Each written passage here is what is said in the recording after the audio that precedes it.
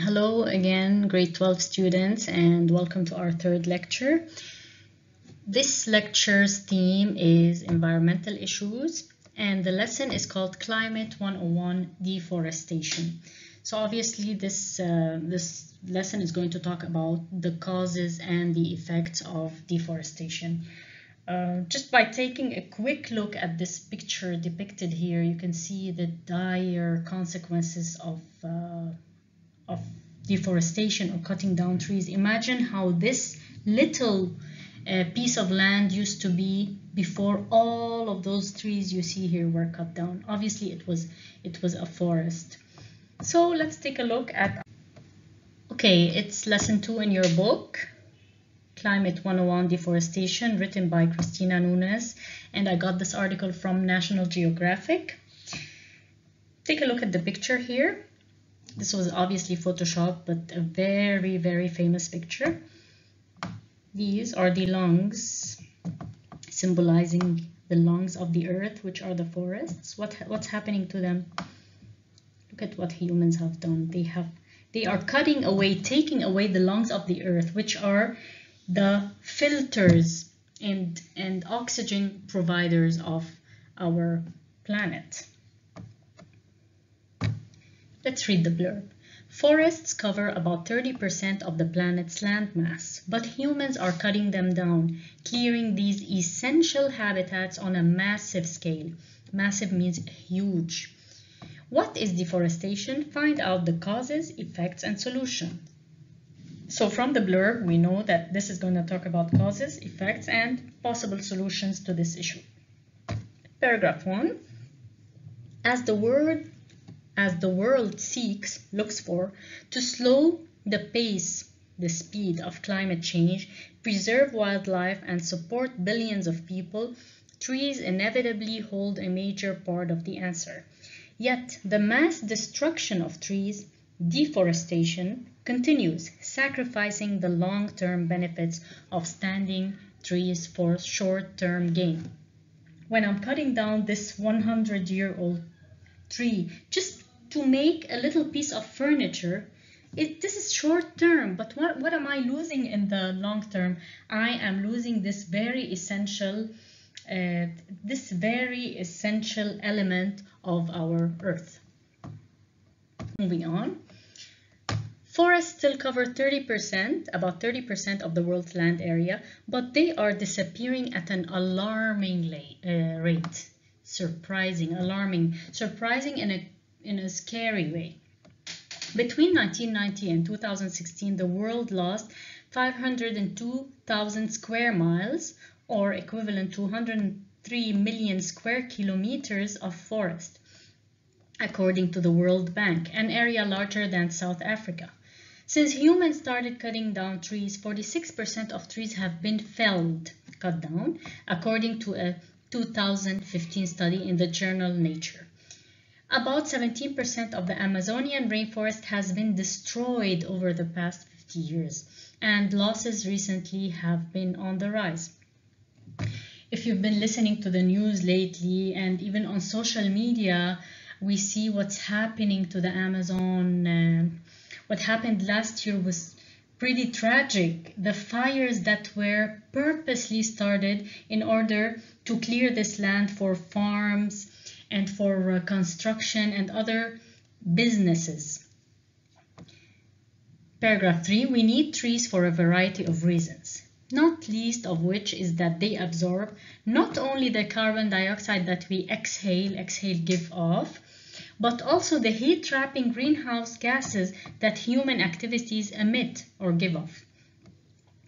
As those gases enter the atmosphere, remember, when the trees take away, absorb those greenhouse gases like carbon dioxide and others. But when trees are cut, what happens? These greenhouse gases which trap heat, this is their issue, they trap heat and they keep it in the atmosphere. Global warming, is sped up.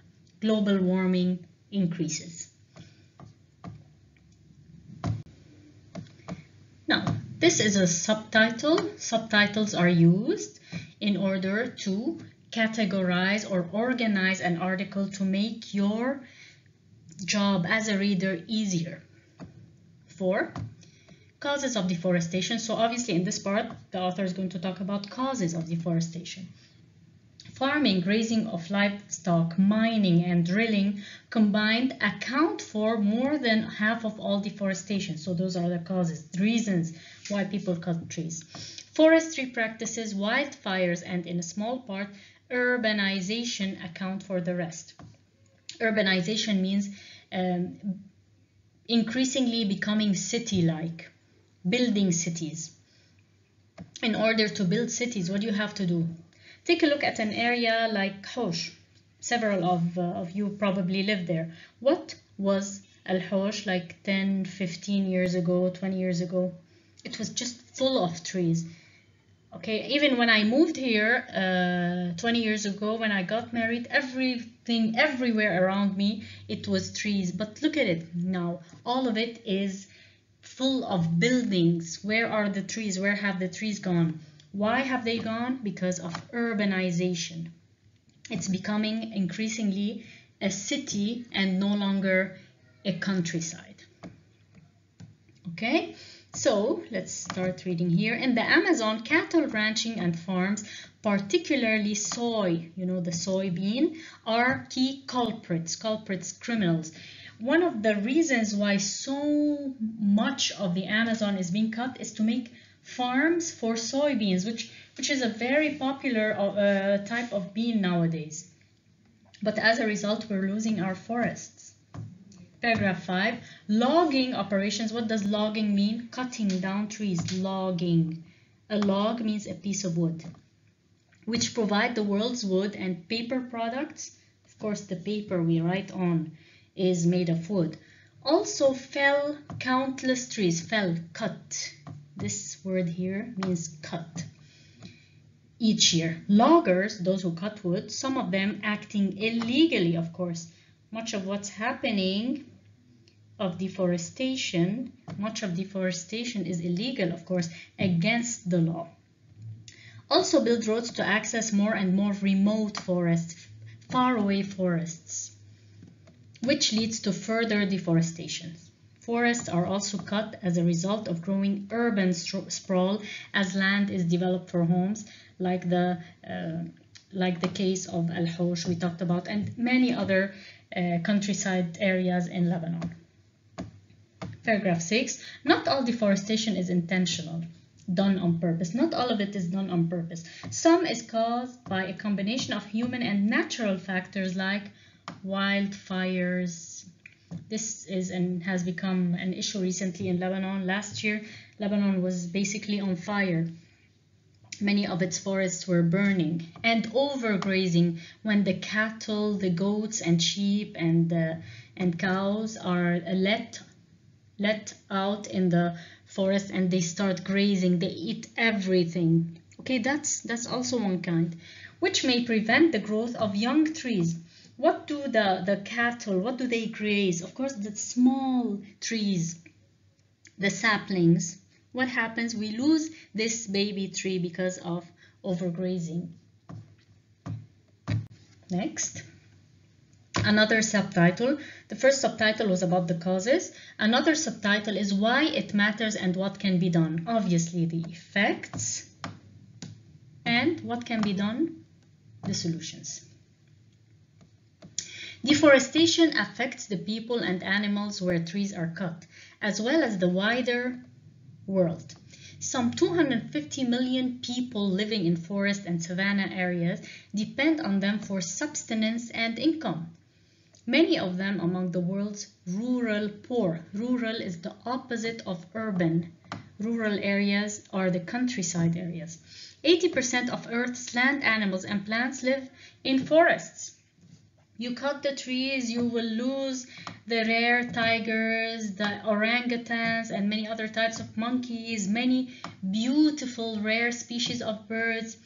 You might lose a plant that holds a cure for cancer or another disease. So these forests hold 80% of this plant and wildlife. Removing it will remove all of those.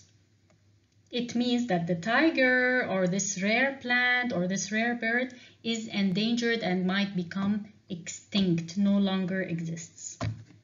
Paragraph 8, yet the effects of deforestation reach much further. So there's much more to it. The South American rainforest, for example, South America like Brazil, Colombia, Venezuela, influences regional and perhaps even global water cycles, and it's key to the water supply in Brazilian cities and neighboring countries. The Amazon actually helps furnish water to some of the soy farmers and beef ranchers who are clearing the forest. The loss of clean water and biodiversity from all forests could have many other effects we cannot foresee, predict, touching even your morning cup of coffee. Imagine, guys, reaching a time where coffee beans become extinct or we can no longer plant them because of issues related to deforestation. 9. In terms of climate change, so this is another result, cutting trees both adds carbon dioxide to the air and removes the ability to absorb existing carbon dioxide. Carbon dioxide increases because the trees that should be absorbing them are gone. Okay, paragraph 10, the numbers are grim. Grim means miserable, scary, but many conservationists see reasons for hope. Look at the difference between this paragraph and this paragraph. I'll ask you about this. This is talking about the miserable and dire situation, but here, paragraph 10 has an opposing idea. The numbers are grim, but many conservationists, those who care about the environment and want to conserve it or keep it, see reasons for hope. So this is a contrasting idea. A movement is underway to preserve or keep existing forest ecosystems and bring back lost tree cover. Organizations and activists are working to fight illegal mining against the law and logging. Okay, etc. So here we see a glimpse of hope in those organizations stated here, trying to bring back what was lost. Paragraph 11, for consumers, it makes sense to examine the products and meats you buy, looking for sustainability or sustainably produced sources when you can. Non-profit groups such as the Forest Stewardship Council and the Rainforest Alliance certify products that they consider sustainable, while the World Wildlife Fund has a palm oil scorecard for consumer brands. So be careful what you eat. You eat too much meat, you are in a way you are making people cut more trees, not you and everybody. Okay, they are going to cut more trees in order to build more farms. Farms are a major culprit, okay, where cattle are raised, where different livestock is raised. They have to cut huge parts of the land.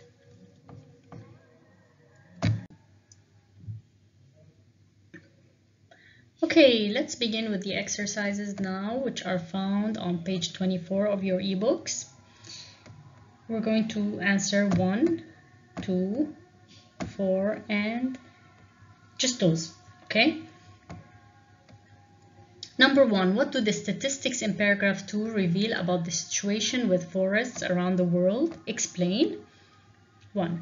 The statistics in paragraph 2 show that forests are being destroyed at an alarming rate, surprisingly scary. To illustrate, between 1990, so I want to say why I said this. I want to explain, so I need an example. To illustrate, between 1990 and 2006, 1.3 million square kilometers of forest have been destroyed. Moreover, I'm giving another example. Moreover, 17% of the Amazon forest has been destroyed in the last 50 years. 2. According to paragraph 3, what makes trees essential? not only, according to paragraph 3, not only do trees absorb the CO2 that we exhale, but they also absorb the heat-trapping greenhouse gases that cause global warming. Number 4, by referring to paragraphs 7, 8, and 9, name 2 major effects of deforestation, elaborate on their impact. 2 major effects of deforestation are loss of habitat for wild plants and wild animals, such as the orangutans, also the tigers. It is estimated that 80% of the world's plants and land animals exist in the forest, therefore threatening their existence. When we cut the forest, they will be endangered. In addition, with the loss of trees, water cycle will be disturbed. South African rainforests help furnish water to many areas. Now I gave a third one, but you are only asked to give 2. Furthermore, when trees are cut, there will be more carbon dioxide in the air and less oxygen. The heat-trapping gases will increase, resulting obviously in global warming. Let's move on. Okay, now to the organizational skills questions. Number 1, why do you think the author uses subtitles in the text? Please be careful with this one. We haven't answered a lot of questions related to subtitles, so this is why I want you to be extra careful here and see how it is appropriately answered. The author uses subtitles in the text to organize her ideas and facilitate the reader's work. So when the reader reads it, they would find the text easier and more flowing. For example, she uses the subtitle Causes of Deforestation to show the reader that this part of the article will discuss the causes of this issue. Then she uses the subtitle Why It Matters and What Can Be Done to show that this part will discuss the effects of deforestation and its impact on the environment and possible solutions to the issue. Why it matters and what can be done. 2. What is the thematic relationship between paragraphs 9 and 10? I displayed them here for you, 9 and 10. Here the author was obviously talking about the grim and dark situation that's taking place in terms of climate change. Cutting trees both adds carbon dioxide to the air and removes the ability to absorb existing carbon dioxide, etc. But in paragraph 10, the numbers are grim, but please, you need to spot those clue words. But many conservationists see reasons for hope. So obviously the relationship between paragraphs 9 and 10 is one of idea contrast. Okay, the author here depicts a dark picture, but then she says there is reason for hope.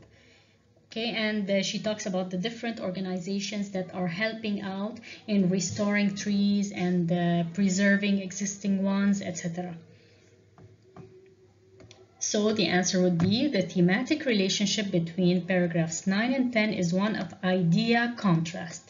In paragraph 9, the author shows the grim situation of deforestation and the resulting carbon emissions. In paragraph 10, the author talks about hope, where a movement is underway to preserve existing forests and restores trees that were lost. She uses the word but to show contrast at the beginning of paragraph 9. Moving on, number 3, why does the author rely so much on statistics? Just one answer. Anytime you get such a question, there is only a one-sentence answer to it, and this is it here. The author relies so much on statistics to achieve credibility, objectivity, and authenticity. Full stop. 4.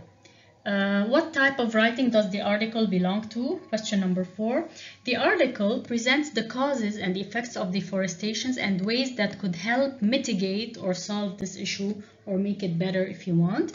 The author's tone is objective, where she presents facts and statistics related to deforestation.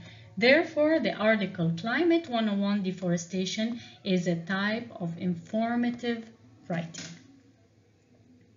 Okay? That's all for this lesson. Your homework, which will be, of course, posted on the worksheet section in your app. I want you to reread pages 22 to 24 carefully. Okay, means 22, 23, 24. Answers C, exercises C, D, E, and F on pages 25 and 26. Don't forget to go back to the skills in the ebook in order to help you answer some of the questions. For anything further, please write your questions and I will answer them on our next Zoom live meeting, or you can contact me through WhatsApp. See you and stay safe.